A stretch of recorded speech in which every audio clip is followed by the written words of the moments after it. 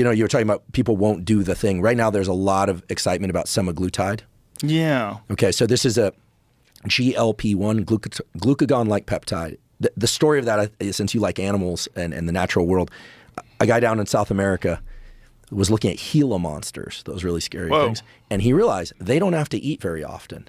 I wonder if they're hungry all the time or not. Turns out it takes their blood, isolates a peptide, which turns out to be GLP1, puts it into other animals, and realizes it suppresses appetite.